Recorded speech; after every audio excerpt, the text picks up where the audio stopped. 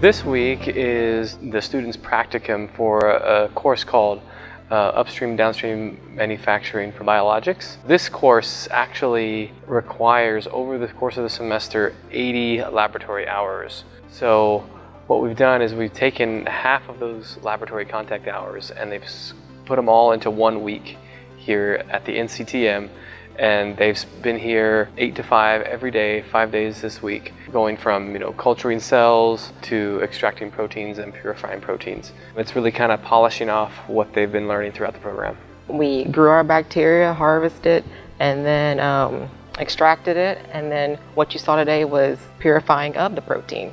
We've touched on stuff in class, but this just took it way more in depth, and it just opened my eyes to a whole lot of different things. My favorite part of the process was getting to see all of the steps it takes and getting to understand the ins and outs of all of the equipment.